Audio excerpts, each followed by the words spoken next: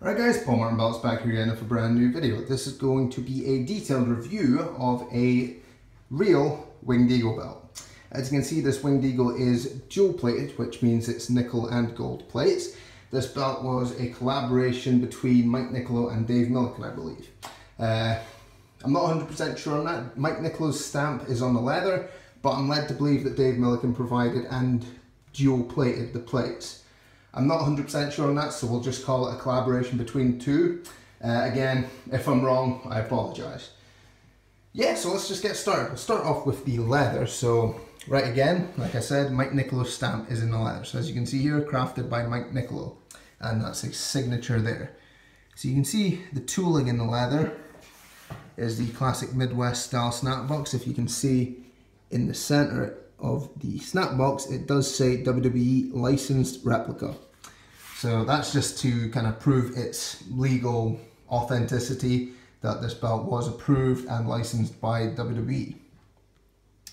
As you can see, the 2x8 male snap box here in a sort of Midwest style tooling.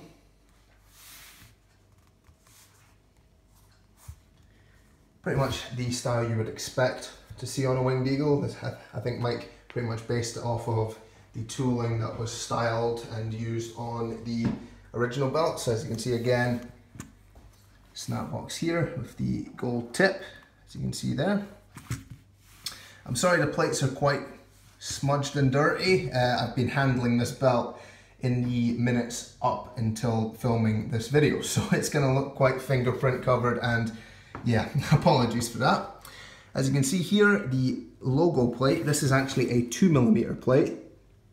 Try to get it focused, there we go. So that's a 2mm plate, and the rest of the plates are all 4mm. This is normal, so don't be alarmed. Logo plates on Midwest belts are normally always thinner plates, half thickness. And if you can see there, actually, it's actually held on by only 3 bolts. So that was something that surprised me. I've owned a Winged Eagle of my own in the past, and it was also held on by 3 bolts.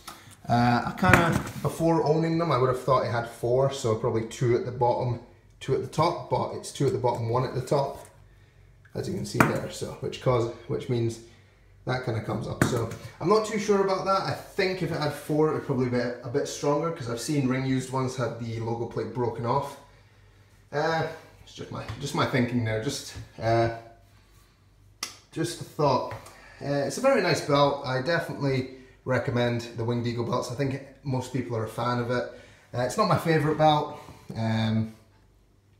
but I can appreciate it's a very historic and loved belt, and I can tell you the detail on it is really lovely. You can see the wrestlers on the side plates there. The dual plating is pretty nice also, as is the tooling on the leather, which I shouldn't forget to point out. Again, as the camouflage tooling top and bottom, which is traditional on most Midwest belts. Side plates on the other side are pretty much identical as the right hand side, so you can see dual plated, the wrestlers in the center of both of them, kind of the sunburst effect all around.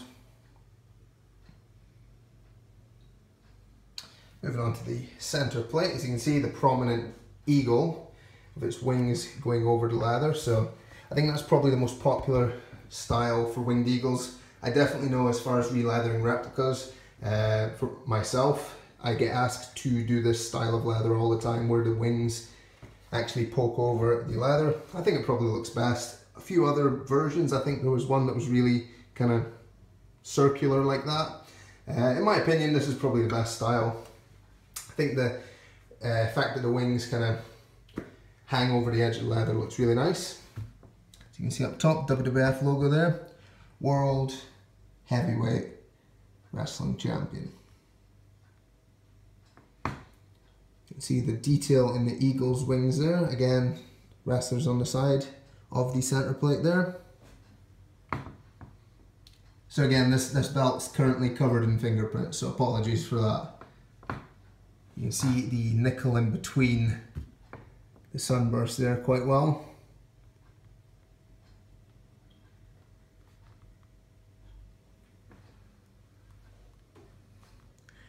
Down here you can see which says, I can't actually make out what the year is. It's either 2002, maybe 7, although it says, that's what I'm talking about here. So that year, Reggie Parks replica is what that says. I'm not sure exactly what year that is.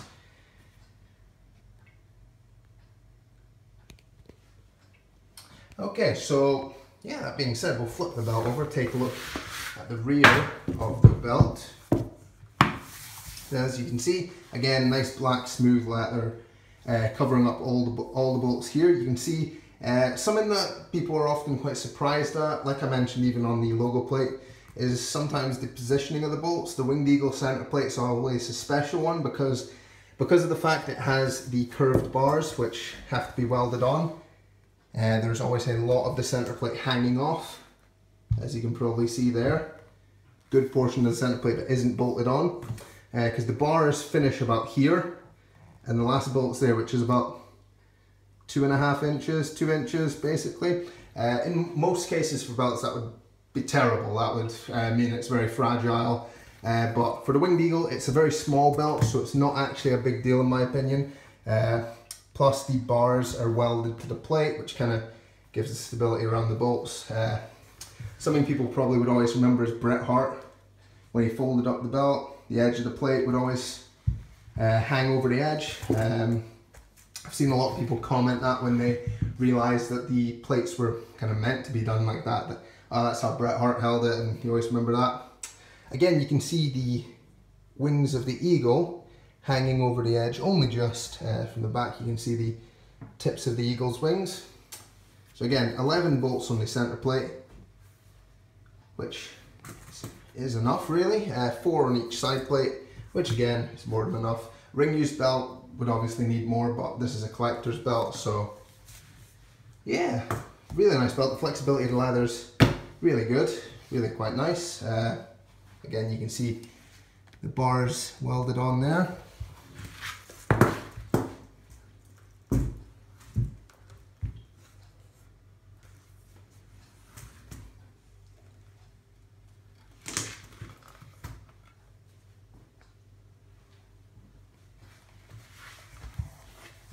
So yeah, really nice belt. These are becoming rare and a lot more expensive now, as most of you probably know if you're in the belt community or belt collectors. So yeah, these belts are becoming quite rare. I should point out this is not my belt. This was sent to me by a good friend of mine, Andy Hastings, so thank you very much, Andy. Andy does some great replica modifications, restoning, custom real belt tips, among other things, so I'll link his page in the description box below, so if you're interested, contact him. Andy's a good guy, and yeah, this is his belt, so thank you very much for Andy for sending this over. Again, very nice belt. So who wants to see me turn this into a hardcore belt, huh? Yeah, I'm not going to do that. Although that'd be pretty cool. Someone out there, if you're an idiot and got a lot of money, someone do that. It'd be a laugh. I can just already picture the comments I'm getting for saying that. I think it would be cool. That is all I'm saying. If someone owns a real Winged Eagle belt, turn it into a hardcore belt. You'd get, I don't know, cool points or something. I want to just be sure I don't actually mean that. I do, but don't. Definitely do it. What am I talking about? Yeah, I think I've rambled on enough about this video. Too long, didn't read. Nice belt, I like it, good quality. Mike did a good job. Dave, I think, provided the plates, so that's cool. Yeah, thank you very much for watching. Goodbye.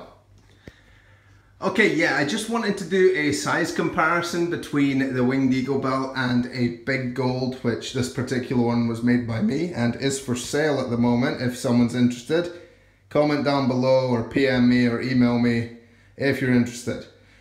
Okay, now that's out of the way. Yeah, I had the Big Gold down here, and when I was finishing up the video, I realized why not show a comparison of the size, because it's quite a big difference, as you can probably see. The Big Gold's kind of enormous, and the Winged Eagle is a very small belt, so I think the best way to probably do this, Lengthwise, strap, it's not too much in it actually, if I center it up actually. There's probably an inch, if that, either side strap wise, but plate wise, you can just see the difference in the center plate there. It is a vast difference. So yeah, big gold, love this one. And Winged Eagle, both very iconic belts. Again, of course, this one was made by me, so it's not an original Crumliner made by the original belt maker, but it'll do for this comparison. And again, both dual plated belts, so you can kind of see the comparison there.